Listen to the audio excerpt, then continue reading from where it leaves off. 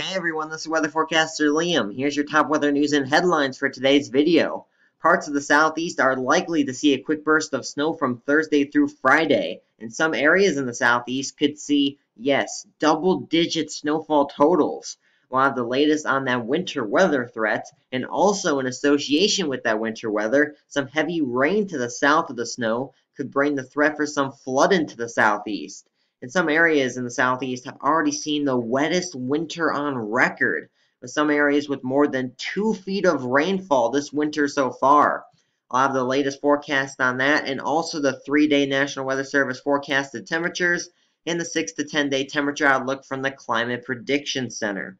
All of this and more is coming up right here on TRA Weather.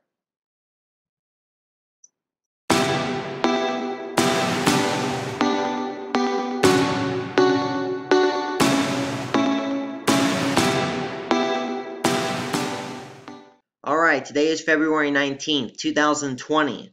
As always, we start off with a look at the latest National Weather Service hazards map, where it's rather quiet across the United States, except in parts of the central and southeast. The areas shaded in green are all under flood warnings, and man, that just covers a very large area in the southeast, up the Mississippi River and into parts of the Ohio Valley.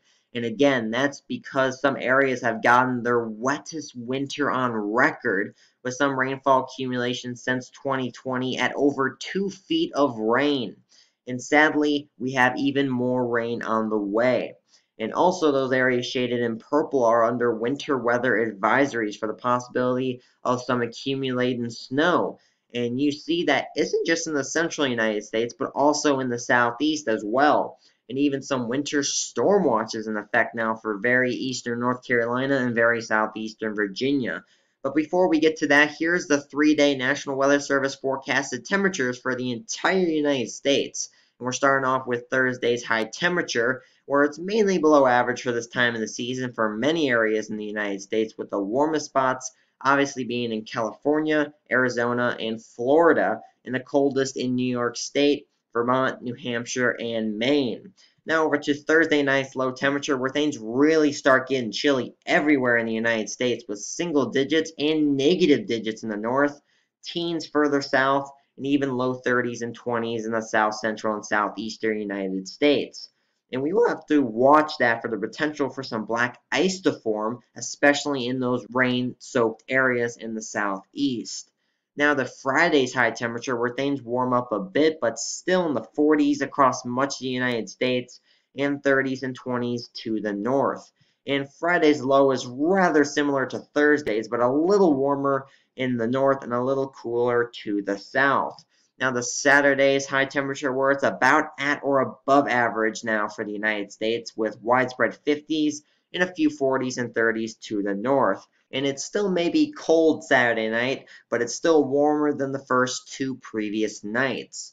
So the 6 to 10-day temperature outlook calls for a very high chance for below average temperatures really across the entire United States, with the exception of California, southern Florida, and parts of the mid-Atlantic and northeastern United States.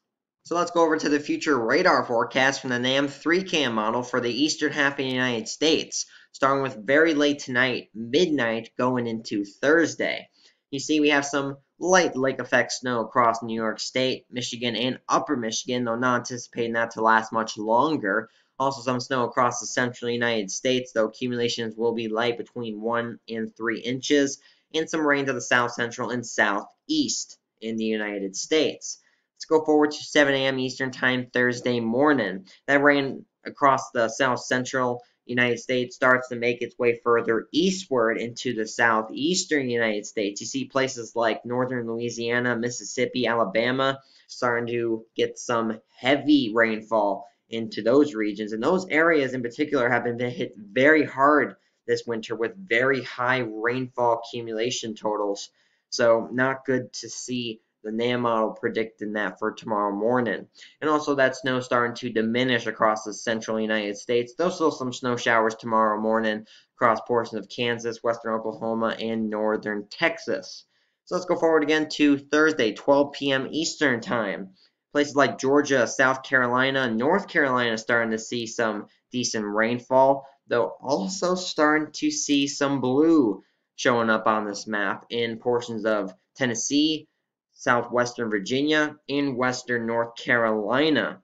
In places like Tennessee and western Virginia, not predicting your snowfall totals to be very high, though some areas could see between 1 and 4 inches of snow. Higher accumulations will be in the higher elevations, especially in the Appalachian Mountains. So let's go forward again to 4 p.m. Eastern Time Thursday evening, and now we're focused on the southeastern portion of the United States. Still have rain going on across Louisiana, Mississippi, Alabama, Georgia, South Carolina, though some moderate snow to heavy at times now falling across portions of Virginia and portions of central and northern North Carolina.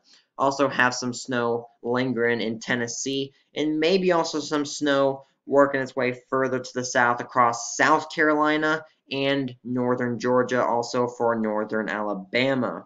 Let's go forward again to 7 p.m. Eastern Time Thursday evening.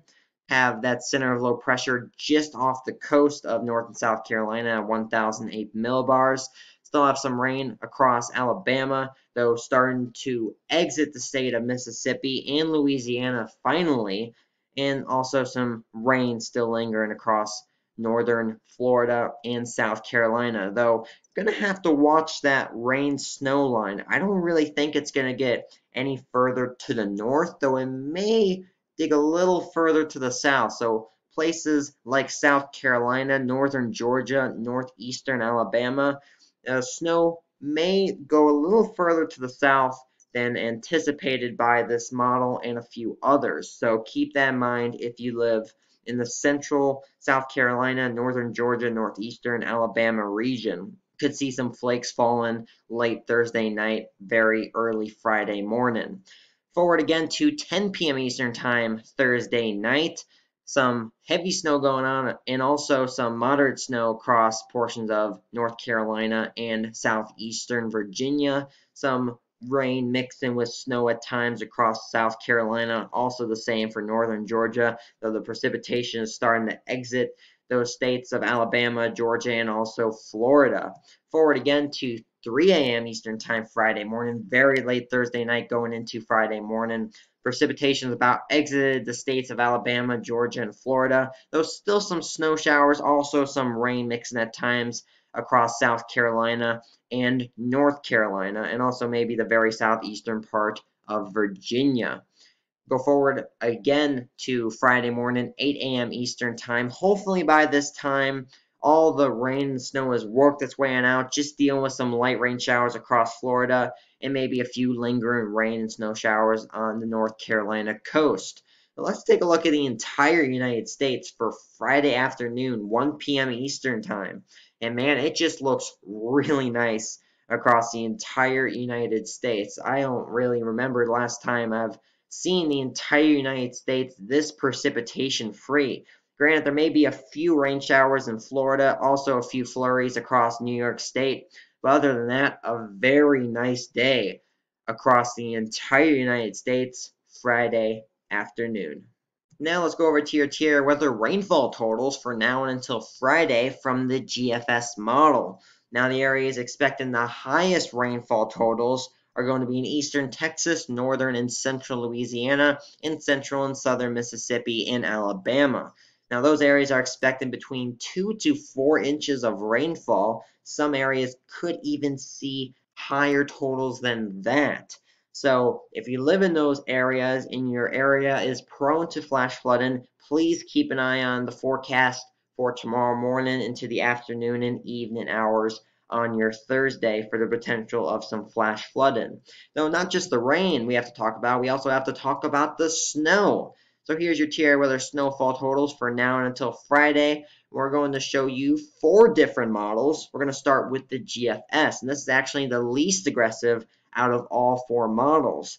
Now for North Carolina, generally has it in the central and eastern half of North Carolina between 2 to 4 inches. Some areas could be higher than that, though it has most of the snow isolated to the state of North Carolina. It does go into portions of Virginia and Tennessee a little, though other than that, not much outside of the state of North Carolina. Though as we go over to the European model, Yeah, much different. It expands that snow by quite a bit, much more into Virginia, even into Kentucky, Tennessee, northern South Carolina, Georgia, Alabama, even into northern Mississippi. But it doesn't quite have the snowfall totals very high. It actually has it lower than the GFS did in North Carolina and many other places, though again expands that snow further. Now we go to our third model, the NAM model, and man, look at that in northeastern Carolina coast. Between 12 to 15 inches, the NAM model is forecasting in northeastern North Carolina. That is a whole lot of snow for anywhere in the United States, especially in North Carolina. So definitely have to watch that. Now, I do think that is overdoing it a little, though the NAM model is still forecasting that much. So definitely going to have to keep an eye on that. Though generally in the state of North Carolina, between 3 and 7 inches can be expected. Also has higher totals for Virginia and also some pretty decent totals across central and eastern Tennessee and also northern South Carolina, northern Georgia, and northeastern Alabama. Now to our fourth and final model, the WRF model, again for now and until Friday.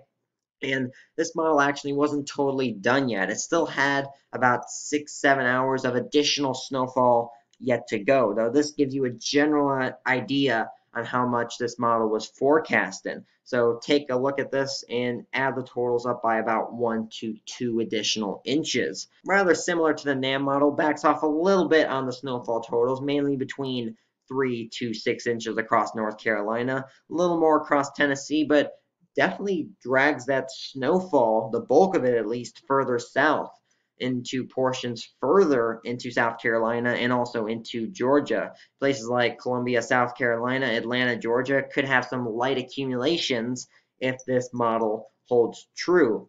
Though it is still one model, still have to keep an eye on it. So here are the storm hazards from this storm event we're having here in the southeast. Snowfall totals will be medium. Low visibility risk will be medium. Icing will be medium.